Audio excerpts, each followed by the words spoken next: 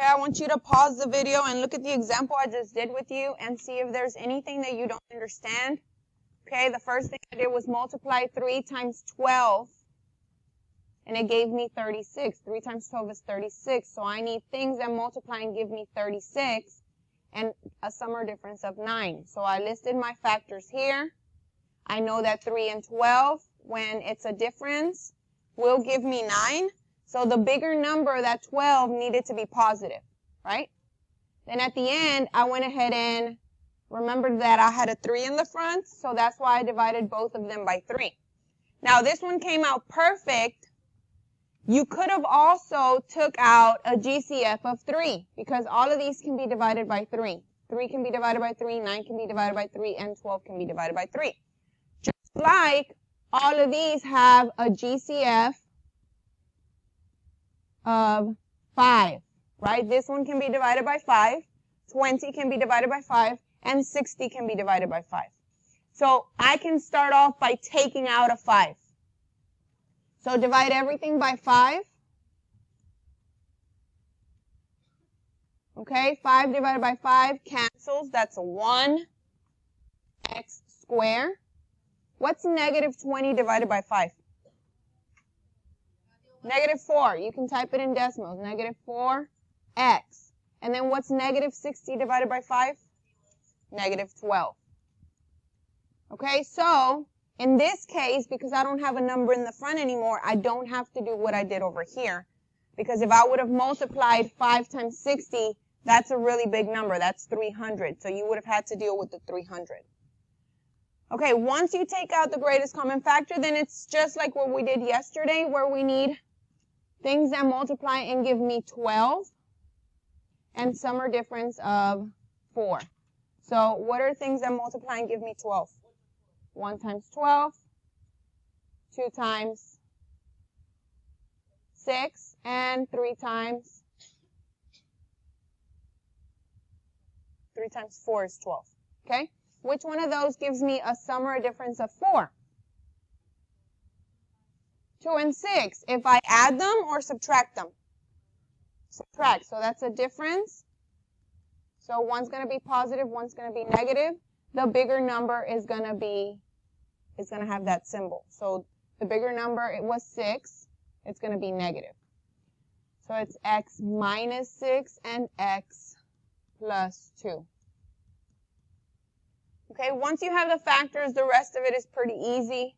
Change the signs, right? X equals 6 and x equals negative 2 are your solutions. All right, yesterday during quizzes, some of you were asking me the following. So make sure you write this down. Rocks. All of these mean the same thing. All of these mean the same thing. Roots. Zeros. It's like a 0, right? X-intercepts.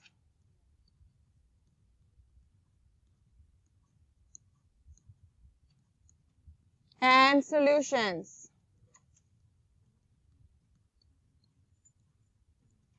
If they ask for any of these, they all mean the same thing. Roots, zeros, x-intercepts, and solutions are where the graph crosses the x-axis. Those are your rocks. Roots, zeros, x-intercept, solutions, they all mean the same thing.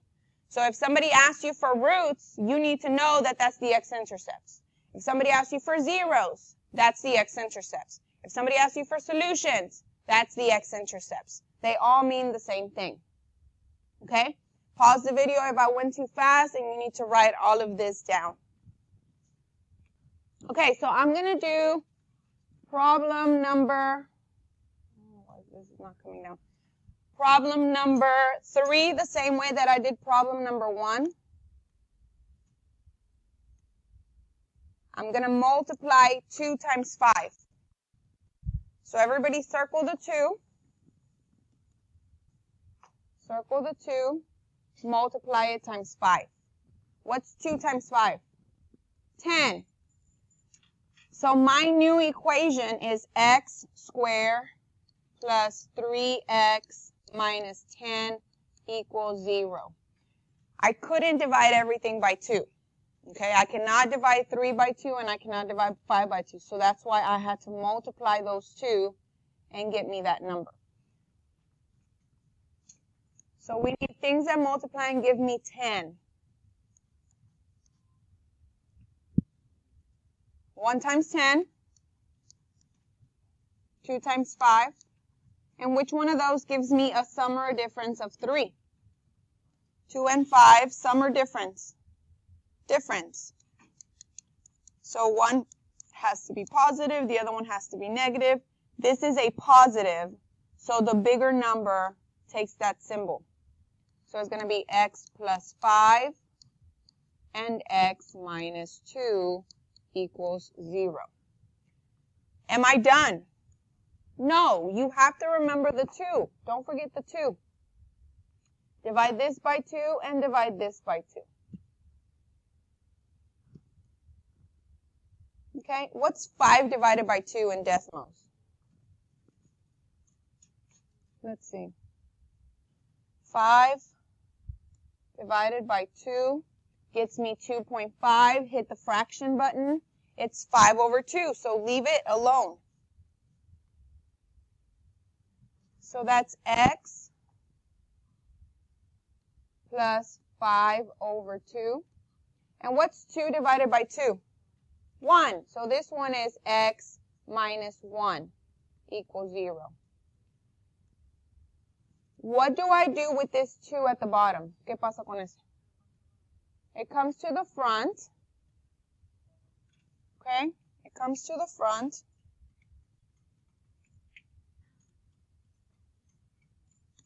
So my factor is 2x plus 5 and x minus 1.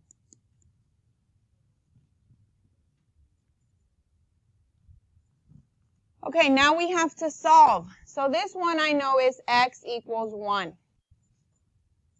Pay attention because you're going to need this one. This one, you have to set it equal to 0. So 2x plus 5 equals 0, and we have to solve. We have to solve. So, what do I move first? The 5. What happens? It's minus 5, right? So that's 2x equals negative 5. Then what do? Divide by 2. X equals negative 5 over 2. Well, what do you notice about this and this? What do you notice? It's just negative, right? So when you get here, you don't even need to do this. You just say, okay, my answer is going to be negative. Just change the sign. Once you get here, change the sign, and that's your solution. Okay? And if we put it in decimals, 2x squared plus 3x minus 5, 2x squared plus 3x minus 5, look at where it crosses, negative 2.5 and 1. Those are my solutions. One of the solutions was 1, the other one was negative 2.5, and if I do negative 2.5, type it here, and change it to a fraction, it will give you the fraction. Okay, so you can do it however you want. Pause the video. I want you to do problem number 4. Try problem number 4 by yourself. First thing you do is multiply 8 times 5. What does that give you? 40. So my equation's x squared minus 22x plus 40 equals 0. And remember, we're going to need that 8 later on. Right? So I need factors of 40 that give me a sum or difference of 22. So I have 1 times 40. I have 2 times 20. And that will work because I need 22. Right? So if I add, si sumo 2 and 20, that's 22. So it's a sum. So they're both going to be positive or they're both going to be negative. What do you think? This is a negative, so they both have to be negative, right? So it's going to be x minus 2 and x minus 20 equals 0. What's the next step? Divide. Divide both of them by that 8. Okay? Divide both of them by that 8. So what's 2 divided by 8 and what's 20 divided by 8? Put it in decimals. 2 divided by 8 and 20 divided by 8. Both of those are fractions. They're decimals. So if you hit the fraction button, that's a fourth, and that one's 5/2. Okay? So remember I told you that once you get there, you're done, because you just changed the signs. So I know I have 1/4 and 5/2. So this is x minus 1/4 and x minus 5/2 equals 0. Really, you're supposed to move that 2 to the front, right? And that 4 to the front. But I can finish right there. I can stop. Everybody can stop right there and say, okay, my solutions are x equals, this is a negative, so it becomes a positive 1/4. And this one's also a negative, so it becomes a positive 5/2. Right? That's it. It gets tricky when it's a repeating decimal, so in a little bit, maybe we can see one of those. Go ahead and pause the video. Do problem 5 and 6 by yourself. Before you do 5 and 6, this one needs to be moved over. Change the sign. And this one needs to be moved over. Change the sign. So this becomes a positive. So that's 3x squared plus 7x plus 2 equals 0. And this one's going to end up right here in the middle of both of those. But it's going to be a negative.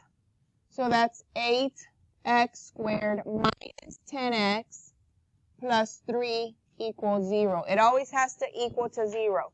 So pause the video and work those two problems out. You can use decimals if you want, or you can do it by hand. Okay, some of you did it by hand. Thank you so much. Let's put it in decimals and see what it looks like. Okay? I have 3x squared plus 7x plus 2. So I'm going to erase all of this that I had before. 3x squared plus 7x plus 2. Okay? Hit the solutions. One of them is a negative 2 and one of them is a negative 0.33333333. It's a repeating decimal. Okay? That's what I want you to know. And the only way to change that to a fraction is you have to repeat it. So when you type it, you're going to type negative 0.33333, and you have to repeat it almost to the end of the line until this little button pops up. When you hit it, it tells you that it's negative 1.3. It's also on the board on top of my, what is this called? Smart board. Okay? The fractions and place values are up there. So those are my solutions. X equals negative 2 and x equals negative 1/3. Do the same thing for problem 6. Check it in the calculator and see what you get. Press pause. Okay, so when we type it in decimals, what do you get? You get 0.5 and 0.75. They're both positive, so type both of them on here. These are easy ones. And 0.75. And you should memorize them. Hey, se lo memorizan. 0.5 is 1/2. 0.75 is 3/4. Okay? 0.25 is 1/4. You need to memorize these. 0.33333 is 1/3, and 0.66666 is 2/3. Okay? We're going to do quizzes, so get ready.